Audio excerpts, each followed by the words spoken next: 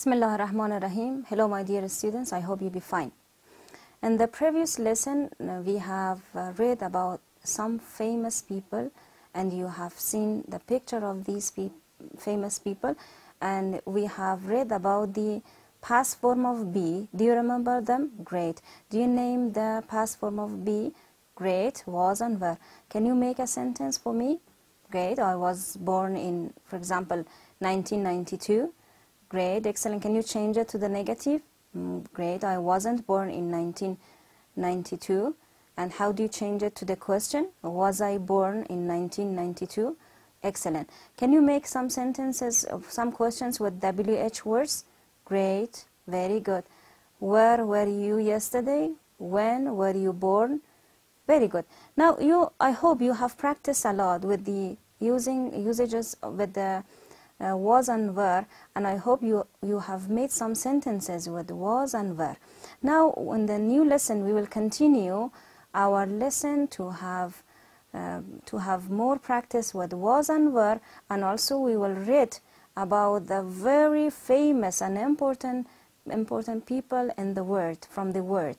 You know him a lot, and all of us accept him, and we will read about him, okay?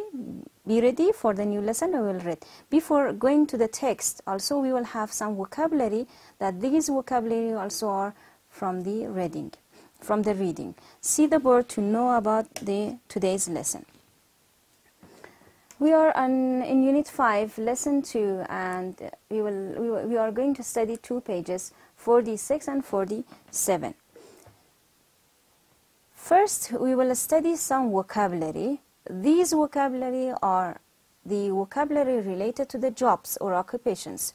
Open your books to the first page that I told you, that was page 46, and see the pictures and the vocabulary. لغت‌هایی رو که در صفحه هست ببینین. vocabulary ما لغت میخوانیم امروز. گفتم براتون لغت‌هایی که اینجا میخوانیم در متن درس ما هم هست. متنی که باز بعد از این میخوانیم درباره یک شخص بسیار مشهور است که کل ما احترام بسیار زیاد داریم برش و قبولش داریم. اول لغت ها رو میخوانیم با هم، باز میبینیم که کدام از این لغت ها در اون متن استفاده شده. Listen to your teacher and repeat after him or her. بعد از من اینا رو تکرار بکنین. Pilot یعنی پیلوت معنایش هست. Writer یعنی نویسنده. Cook آشپز. Scientist دانشمند. Teacher استاد یا معلم. Shepherd چوپان. and artist یعنی هنرمند. Now see the pictures and try to find the related pictures to the each job or each word. تصویر رو که مربوط هر وظیفه هست شما پیدا بکنید، چون خیلی آسانه. من این مربوط به شما میگم که شما این انجام بدین در خانه. For example من فقط یکش انجام میتونم. Number 1 is a shepherd, and this word is shepherd. You can write it here or you can write them in your notebook. در کتابچه‌تان میتونین نوشته کنین یا زیر تصویر میتونین یک نشانی کنین که لغت مربوط تصویر هست. دیگه تصویرها شما لغتاشو پیدا کنین و کوشش بکنین پورا بکنین بعد از ختم پروگرام. The next part. Choose a job and describe it to your groups. یک از این وظیفه ها را پیدا بکنین، انتخاب بکنین و او را برای خودتان تشریح بکنین اگر صنفیتان پیشتان نیست. For example مثلا من یکش انتخاب میکنم. He is a writer. A writer is a person who writes some novels, some poets, some books. شخصی که یک کتاب نوشته میکنه، یک شعر نوشته میکنه و رایتر هست. شما هر کدام از اینا رو میتونید انتخاب بکنین و دربارش نوشته بکنین. For example, this picture is a teacher. A teacher is a person who teaches students. شما دیگرش خودتان نوشته بکنین. The next part is a listening. Listen to your classmates talking about a famous person and complete the table. ما شما را قبلا هم گفته بودم درباره یک شخص مشهور نوشته بکنین. تصویرم که شما داشتین در درس‌های قبلی، آل بخوانین پیش خود، چون صنفیتان نیستم رایتان، شما بخوانین و در اینجا هم نامش نوشته بکنین. name, place of birth محل تولد، date of birth تاریخ تولدشان، occupation وظیفه‌ای که داشتن و date of death یعنی تاریخ مرگ یا وفاتشان نوشته بکنین. شما میتونین غیر از نویسنده ها یا غیر از شخصیت های مشهوری که ما در کتاب خود میخوانیم، ما دیگه شخصیت های مشهور در افغانستان داشتیم و حتی حالم داریم. شما میتونین از اونها پیدا بکنین معلومات دربارهشان و چاکات خانه‌پوری بکنین. یک شخص، دو شخص، سه شخص، هر چقدر شما میتونین پیدا بکنین و چاکات خانه‌پوری بکنین. Now we will go to the most important part of our lesson, that is a reading. I told you that we will read about a famous person that you all know about him. Okay, so open your books to the next page, that is page 47, and see the text. That is a reading. Where was Prophet Muhammad, peace be upon him, born? شخصیتی که ما بر شما گفتم که خیلی مشهور است و کل ما و شما او را قبول داریم، پس کی هست؟ حضرت محمد صلی الله علیه هست که ما در این درس میخوانیم دربارهشان. ما میبینیم این سوالا شما جواب دادن میتونین یا نه. Where was Prophet Muhammad, peace be upon him, born? شما میفهمین که در کجا پیامبر ما به دنیا آمد؟ شاید حتما بفهمین. اگر نفهمیدین باز از متن میخوانیم. When did he become the prophet? چی زمان به پیامبری رسیدن؟ برگزیده شدن؟ شما یادتان هست؟ How old was he when his father died? چند ساله بود پیامبر ما وقتی پدرشان فوت کردن یا از دنیا رفتن؟ شما اینا رو معلومات دارین و باید داشته باشین. اگر هم ندارین کوشش بکنین زیادتر معلومات پیدا کنین درباره پیامبر و درسی که امروز میخوانیم معلومات شما رو زیاد خواهد کرد. So be ready to read about our Prophet Muhammad, peace be upon him. آماده باشین که میخوانیم درباره پیامبر ما. The last prophet Muhammad, peace be upon him, آخرین پیامبر ما که درود خداوند بر او باد. Prophet Muhammad, peace be upon him, was born in Mecca in 571 AD. پیامبر حضرت محمد صلی الله در شهر مکه در سال 571 بعد از میلاد به دنیا آمدند. He was an orphan. His father Abdullah died before he was born. حضرت محمد صلی الله یک یتیم بودن. orphan یعنی یتیم بودن و پدرشان عبدالله نامشان بود. قبل از اینکه پیامبر به دنیا بیایند از دنیا رفت، فوت کردند. His mother آمنه died when he was a child of 6. و مادرشان آمنه در وقتی که پیامبر 6 ساله بودن از دنیا رفتن، وفات کردن.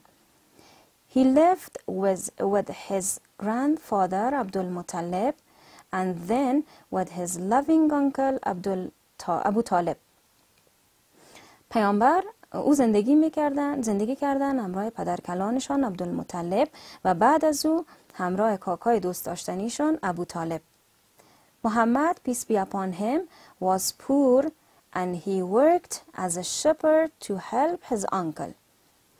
محمد صلی الله علیه و آله و سلم غریب بودند و کار میکردند من حیث یک چوپان، یعنی چوپانی میکردند تا به کاکایشان کمک بکنند.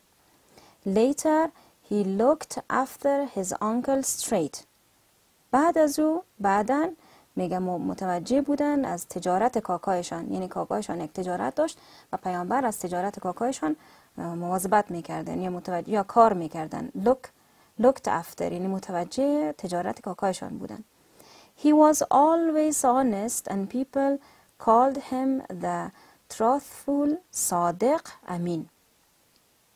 او همیشه صادق بود، راستگو بود و مردم او را نام کرده بودن یا نامیده بودن او را درستکار، صادق یا امین. لقبی بود که مردم به پیامبر داده بودن. When he was 25 years old, he got married to a rich widow, خدیجه بنت خوالید.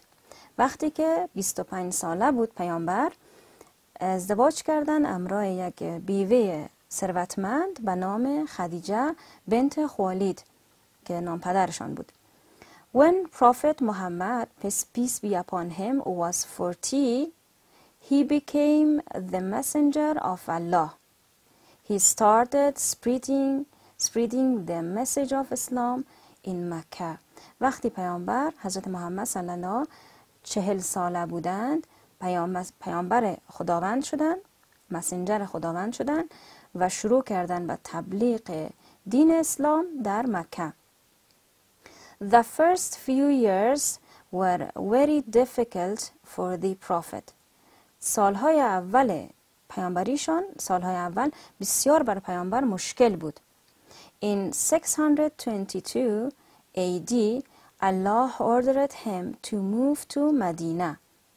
در سال 622 بعد از میلاد خداوند به پیامبر دستور مهاجرت داد یا کوچ کردن داد بر مدینه. Move to مهاجرت هم معنی کوچ کردن به مدینه. He lived in Medina for 11 years. پیامبر در مدینه زندگی کردند به مدت 11 سال. The people of Medina supported him a lot. مردم مدینه پیامبر را بسیار حمایت کردند. He died on the 12th of Rabi al-Awwal 11 هجری equals to 633 AD in مدینه. و پیامبر از دنیا رفتند در 12 ربیع الاول یا سال 11 هجری که برابر با سال 633 بعد از میلاد هست در شهر مدینه.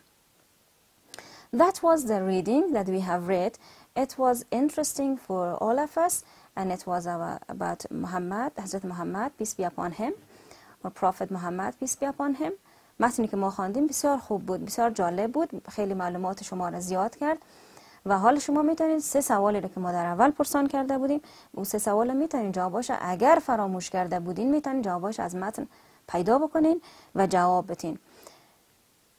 متنی که خواندیم بسیار جالب و بسیار زیبا بود. حالا میایم به سوالایی که در متن ما در ادامه متن هست جواب میدیم. So let's answer the questions related to the reading. بعضی سوال ها را باز هم مثل معمول من امراتان کمک میکنم و بعضیشان کارخانگیتان میباشن. A. Read.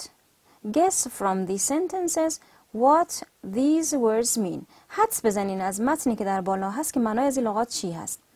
An orphan is a child who doesn't have. یک یتیم شخصی است که چی نداره؟ A brother, an uncle, a father. کدامش هست؟ بسیار عالی. Very good. A father. پس سی جواب سوال ما هست. Part 2. A shepherd is a person who. یک چوپان شخصی است که A. Teaches children. طفلا را درس میده. B. Looks after sheep. متوجه گوسفندا هست. Part C. Sells clothes. یا کالا سودا میکنه. بسیار عالی. Very good. Part B درست هست. Number 3. Truthful means a person who always. صادق یا همین لغت معنایش یک شخصی است که همیشه چی هست. Part A. Says the truth. راست میگه همیشه. B. Talks a lot. بسیار گپ میزنه. C. Keeps quiet. آرام و خاموش است. Very good. Excellent. A درست است. Truthful ما معنایش شخصی رو میگیم که بسیار صادق هست یا همیشه راست میگه. B. Write the opposite of the underlined words. لغتایی رو که زیرش خط کشیده شده شما مخالف از اینا رو یا اپوزیت از اینا متضاد از اینا رو باید پیدا بکنیم. خب میتونیم اپوزیتشون در متن باشه پیدا بکنیم یا از خود ما میتونیم نوشته بکنیم. The first one is the prophet's mother died when he was a child. Died معنای فوت کردن یا از دنیا رفتن است. برعکسش یا اپوزیت یا متضادش چی میشه؟ Very good. born است. تولد شدن. در متن هست. شما میتونید پیدا کنید و میتونم بر شما نشان بدم اپوزیتشه. ببینین کلمه‌ای که born این کلمه برعکس یا متضاد کلمه died هست. The next one. His uncle was poor and didn't have much money. کاکاش غریب بود و پیسه زیاد نداشت. Poor. Poor is the opposite of. یک لغت ما در متن درس داشتیم. یادتان هست؟ Rich. Rich و poor اپوزیت هستن یا مخالف و متضاد هستن. Rich. میتونیم در اینجا رو بروش ریچ نوشته بکنیم. He started spreading the message of Islam in Mecca. Spreading یعنی گسترش دادن یا انتشار دادن. متضادش برعکسش collecting میشه یعنی جمع آوری کردن. شما این رو باید در متن ببینین پیدا میتونین یا پیدا نمیتونین. این هم بخش از هومورک شما هست. collecting آیا در متن یا در درس‌های قبلیتان آیا بوده یا نیست پیدا بکنین. The next part. Tick or cross, then correct the false statements. یا ببینین جمله که من میخوانم درست است یا غلط هست. اگر درست هست تک میزنین و اگر غلط هست چلیپا. بعد از اون جمله که چلیپا زدین یا غلط هست شما او را درست نوشته بکنین. من یکش میخوانم دیگهش مربوط شما میشه. The prophet worked as a shepherd because he was rich. حضرت محمد کار میکرد من حیث یک چوپان به خاطر که بسیار پیسه دار بود. جمله ما درست است؟ No. That is not right. That is false. پس ما چلیپا اینجا باید بزنم. جمله درستش چی است؟ جمله درستی رقم است. The prophet worked as a shepherd because he was poor. به خاطر که غریب بود نه پیسه دار. Number 2. He got married at the age of 25. درست است یا غلط؟ بسیار عالی. That is right. True. دیگه جملات شما بخوانین و پیش خود ببینین که درست است یا غلط. اگر غلط بود چلیپا شما زدین. باز درستش از متن درس پیدا کنین و بر من و در کتابچه‌هایتان یادداشت بگیرین که درستش است. So it was our lesson. How was our lesson? Was it interesting? Great, excellent. In this lesson we have read some new vocabulary that they were jobs. ما لغت‌هایی را که خواندیم وظیفه ها بود و در متن هم من گفتم این وظیفه ها استفاده میشه و در متنی که ما میخوانیم و متن خیلی زیبا بود درباره پیامبر ما بود آخرین پیامبر ما. در این متن کدام لغت‌هایی را که ما خواندیم استفاده شد؟ بسیار خوب. کی میتونه بر ما بگویم؟ آفرین. یک لغتی که استفاده شد shepherd بود که در متن استفاده شد و ما دیدیم در متن.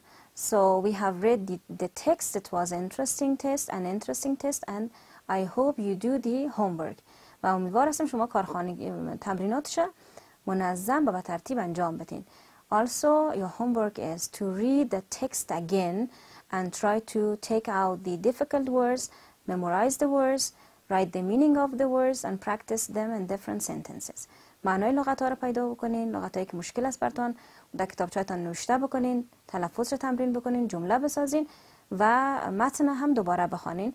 That was our lesson. I hope you have learned something and try to do your homework and have a good time.